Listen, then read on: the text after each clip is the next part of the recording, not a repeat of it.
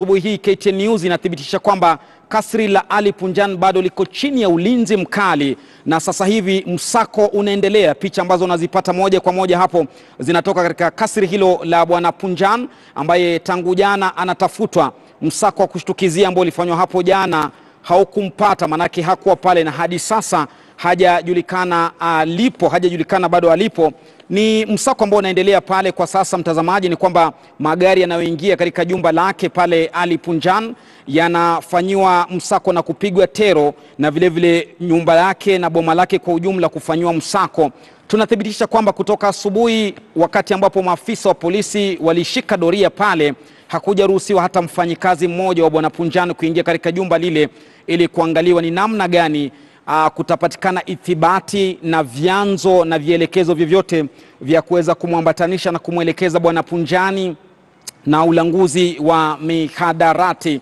Kwa hivyo moja kwa moja hizo ni picha ambazo maafisa wameweza kufanikiwa kuingia ndani kabisa ya kasri hili ambalo linapatikana pale Nyali kuweza kuangalia ni kitu gani kitapatikana. Mtazamaji, kumbuka bwana Punjani alianza kuhusishwa na ulanguzi wa dawa za kulevya kutoka mwaka 2010 ambapo alikuwa waziri wa usalama wa ndani marehemu George Saitoti alipomtaja pale bungeni kama mshukiwa mkuu wa sakata mtandao wa ulanguzi wa dawa za kulevya hapa nchini Kenya na kujadiliwa pale bungeni. Lakini kutoka pale hakujapatikana mwelekeo kamili wa ama kumtia nguvuni, kumfungulia mashtaka, kufungwa ama kuachiliwa huru na kusemekana kwamba hana makosa. Hata hivyo, asasi za usalama na vile vile askari hawa, vitengo hivi vya kupambana na ulanguzi wa dawa za kulevya vimekuwa vikimfuatilia. Kumbuka pia alitajwa na vitengo vya kupambana na mihadarati kule Marekani, New York, lakini hadi sasa kesi hiyo bado haijapata mwelekeo kuhusiana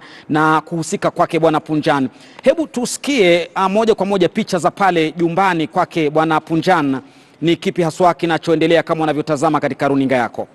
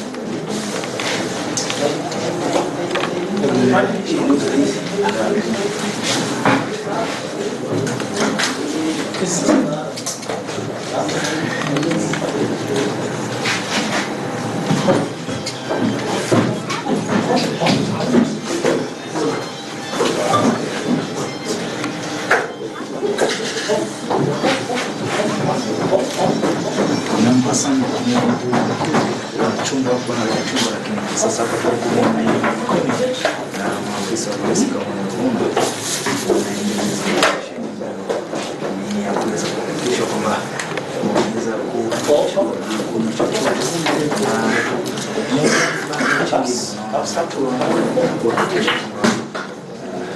kufanya msako wa kina na jinsi ilivyoanza kwamba katika vitu vya mihadarati kwamba maafisa wa polisi wanasema kwamba ndio wameanza kazi wengi kunao wengi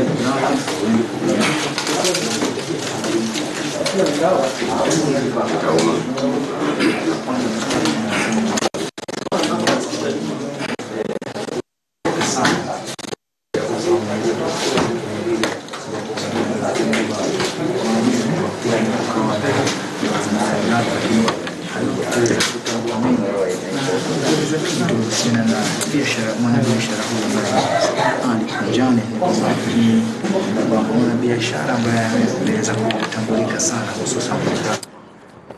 Na mtazamaji, ni shughuli ya msako kama tulivyokujuzeni pale asubuhi, tukizungumza na baadhi ya mawakili ambao wanamwakilisha bwana Ali Punjani ambaye amewekwa kitovuni mwa operesheni hii inayoendelea ya kusaka vyanzo na chemichemi za dawa za kulevya haswa katika ukanda wa Pwani. Walizungumza kwamba wanamsubiri mkuu wa polisi katika ukanda wa Pwani haswa Mombasa bwana Johnston Ipara kufika pale tena wapate mwelekeo wa jinsi watakavyomtetea huyu mteja wao. Lakini hayo yakijiri ni kwamba ni operesheni ambayo inaendelea. Kuna umbwa wa kunusa ambao wamefika pale na wanajaribu kusukuma pale na kuvuruga kila kitu pale kuona iwapo kutapatikana vitu vyovyote ambavyo vitamhusisha bwana Punjani na ulanguzi wa dawa za kulevya. Kumbuka ni msako ambao ulianza pale jana, haswa baada ya yule mkuu wa polisi katika eneo la pwani ya Lamu kule kuweza kukamatwa kwa kuhusishwa na kumwachilia mshukiwa wa ulanguzi wa dawa za kulevya. Baada ya hapo washukiwa 17 walikamatwa, akiwemo mwakilishi wa wadi katika ukanda wa pwani, haswa hadi maeneo ya Kwale. Na maswali mengi watu wanajiuliza kuhusiana na msako huu unaoendelea na operesheni hii, iwapo ni operesheni ya kukurupusha tu ama ni operesheni iliyopangwa.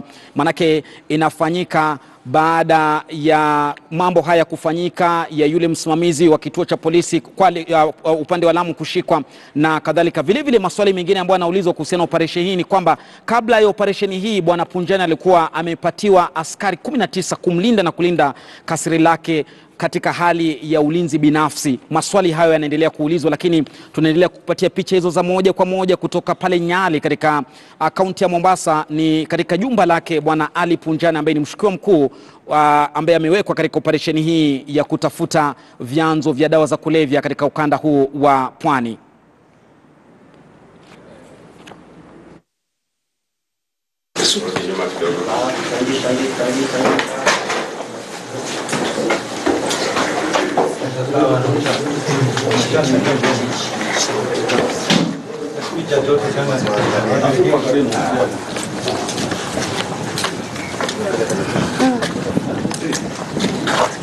Ndani ya nukabiriani tu bwana. Ndani ya nukabiriani tu bwana.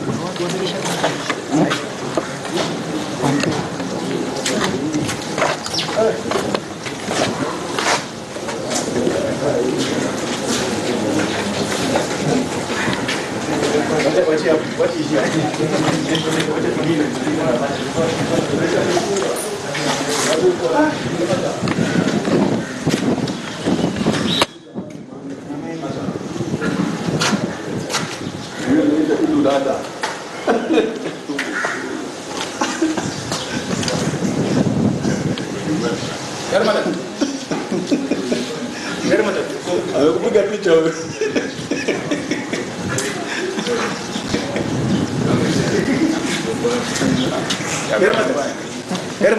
Uko nyumbani unajua ukija hicho ulipo utakufanyia Tafunya sifa daktari, patikana na cheti cheti. Ndio karibu na polisi. Mama. Sifa ndio kipitia hiyo jamaa.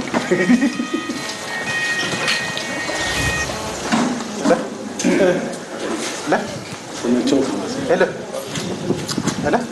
Naishi zaidi tambuni zote wewe inspector. Wewe poa. Paka vipi?